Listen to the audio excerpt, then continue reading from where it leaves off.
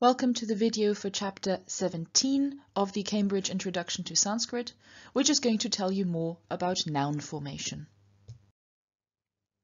In Chapter 14, we looked at the process of creating new nouns by taking two or more nouns and putting them together into a new so-called compound noun.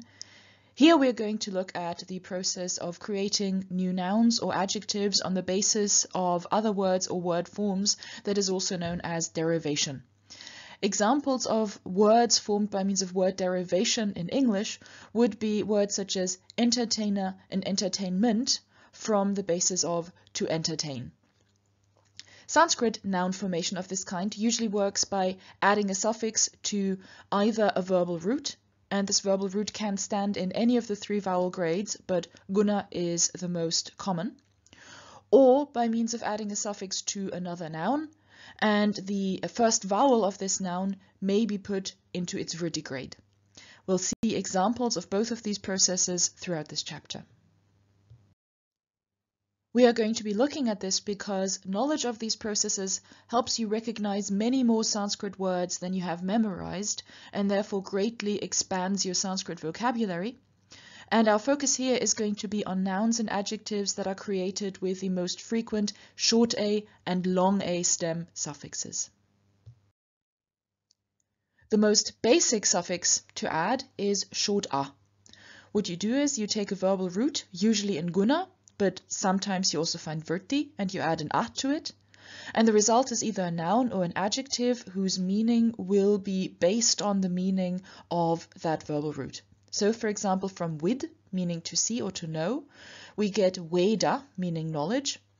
What you need to do is take that root, vid, put its vowel into guna, giving you ved, and add a, and you get veda. From snih, to love, we get sneha, meaning love, the noun, love.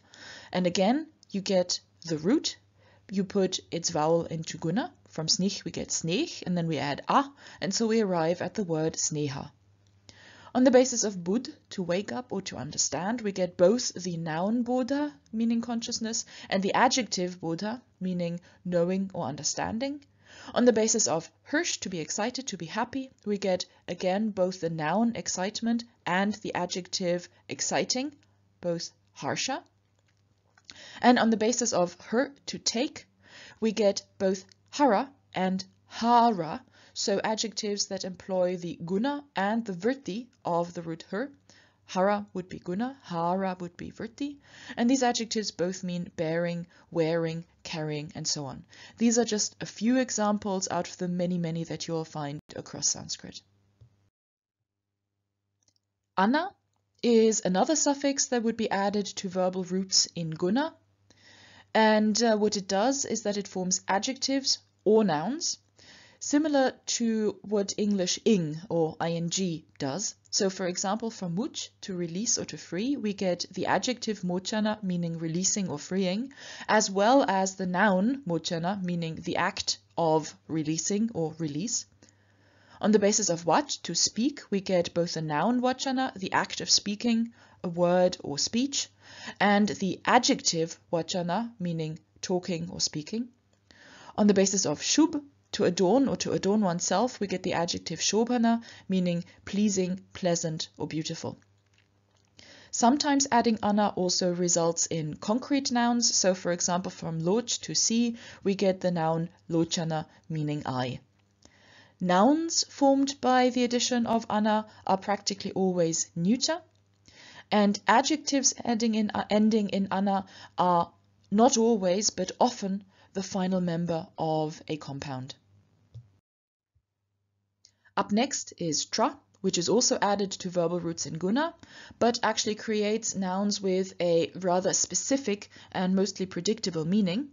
Namely, it creates instrument nouns, i.e. nouns that refer to instruments for doing the thing that the verbal root refers to. So for example, on the basis of the verbal root shas, to command or to instruct, we get a noun shastra, which means literally an instrument for instructing, and therefore can be used to mean textbook, any kind of teaching, scripture, and so on. On the basis of shas, which means to cut, we get shastra, meaning a cutting instrument, and therefore a knife, a sword, a dagger, and so on. Man, to think, gives us mantra, which literally is an instrument for thinking, but is commonly used to mean a prayer or an incantation. Ni, to lead, gives us netra, literally an instrument for leading, which is used to mean the eye. Pat, to fly, gives us patra, which is, again, literally an instrument for flying and is used to refer to a wing. Tra formations, tra nouns, are almost always neuter. The next suffix, twa, is not added to verbal roots, but it's added to nouns or adjectives, and in its meaning it is loosely equivalent to the English suffixes nus, dum, or hood in words such as brotherhood, childhood, and so on, so referring to the state of being brothers, the state of being children, and so on. So for example, we get naratwa, which is being a nara, i.e. a man, and therefore manhood or humanity. Devatwa would be being a deva, i.e. deity or divinity, i.e. the state of being a god. Gurutwa would be the state of being a teacher, the quality of being a teacher, teacherness, and so on. Twa derivatives on the basis of adjectives are best translated into English with the suffix ness. So, for example, from abuddha, meaning foolish, we get abuddhatwa, foolishness. Twa formations, or rather nouns formed by means of adding twa, are neuter. Ta is a suffix that is very similar to twa in both its use and its meaning. It's added to either adjectives or to nouns, and it also forms abstracts. And there actually are several nouns and adjectives that use both twa and ta with very little distinction in meaning. So, for example, on the basis of priya, meaning dear, we get priyata, dearness or being dear. Martyata would be the state of being martya, i.e. mortal, and therefore mortality. Mitrata, state of being mitra, being friends, friendship. Purushata, state of being a purusha, so manhood or manliness.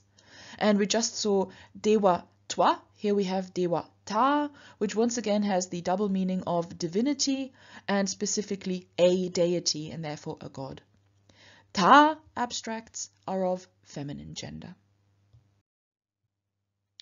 A different way of deriving new nouns and adjectives is by taking some other noun and putting its first vowel into vritti, and the meaning of the newly created word is belonging to the basic noun. So, for example, from pura, which means city, we get paura, which is created by taking pura and taking the vowel u, the first vowel in this word, u, and putting it into vritti. So from pu, we get pau, and then paura, and a paura is someone who belongs to a city and therefore a citizen. If the basic word is not a short a stem, then it is frequently turned into one, and an already existing final a or a may also be replaced by ya. So, for example, we get vaidya, meaning doctor or a learned person, on the basis of veda, which means knowledge, and so we take veda. We put the first vowel, e, into vritti, I, and in this word, the final a of veda is replaced by ya, and so we don't get vaida, but vaidya, and this is someone who belongs to or is well versed in veda. On the basis of sena, we get sainya, where again the first vowel is put into vritti, so from e we get I, and the final a is again replaced by ya, and so someone who belongs to a sena, to an army, would be a soldier. On the basis of shura, which means hero or strong man, we get shaurya, which means heroism or valor. Again, we take the first vowel, put it into vritti, so on the basis of u, we get au, and again the a is replaced by ya, and so from shura we get shaurya. On the basis of mitra, meaning friend, we actually get a number of nouns that all mean friendship, that which has to do with friends, and those would be maitra, maitriya, and maitri. What these have in common is that all of them have the first vowel in vritti, What happened to the end of the word is different. In the case of Maitra, nothing has changed. In the case of Maitraya, the A has been replaced by Ya. And in the case of E, the A has been replaced by a long E. Very often abstract nouns such as friendship are actually grammatically feminine. And so this is just there to show that the process that we are looking at, derivation by taking the first vowel and putting it into vritti, always has the same semantic result, always results in the same kind of meaning. What happens at the end of the word that has been vrittied can vary, but that doesn't have any influence on the meaning of the resulting word. Vritti derivatives, specifically of place names, refer to the inhabitants of these places. So, for example, in the story of Nala and Damayantī from the Rāmāyana, we have Nala often referred to as Naishadha, meaning the one from or belonging to Nishada, and Damayantī often referred to as Vaidarbhi, i.e. the one from Vidarbha. And note that Naishadha is masculine because it refers to a man, and Vaidarbhi is feminine because it here refers to a woman, namely Damayantī. Vritti derivatives, not from place names, but from personal names, refer to the children or descendants of that person. So, for example, in the Mahābhārata, we have the two opposing sides on the conflict, the sons of Kuru and the sons of Pandu, who are referred to as the Kauravah and the Pandavah. Notice that here we not only have the first vowel in Kauravah and Pandavah in vritti, but also the U at the end of each name, Kuru and Pandu, has been changed so that we now have an A stem. It's not Kauru, but Kaurava. And notice furthermore that in Pandu, actually, the vowel already is in vritti, so there is no way of strengthening it any further. And therefore, the only way of forming such a derivative that means son of Pandu or descendant of Pandu is not by strengthening this initial vowel any further, which isn't possible, but by changing the end of the word from U to Awa. And finally, a practical take on all of this. You may already have noticed that there is a lot of overlap between the use and the meaning of these various possible formations. So basically what you should do is, when you encounter a formation that uses A or Ana or Ya or vritti in combination with one of these other things, and you don't already know this word, then what you need to do is identify the verbal root or nominal stem that it is based on, and then use its context to make an educated guess what this particular form means in this particular sentence. Is it an abstract? Does it refer to a process? Does it refer to the result of that process? And so on. If that still does not give you enough information to understand what that word means in that particular context, then look it up in a dictionary. That was it for this chapter. We hope that you found this video helpful, and if you have any comments or suggestions, we would love to hear from you. Please do write to us at ruppel@cambridge-sanskrit.org. And now, for your own work on this material, good luck and have fun!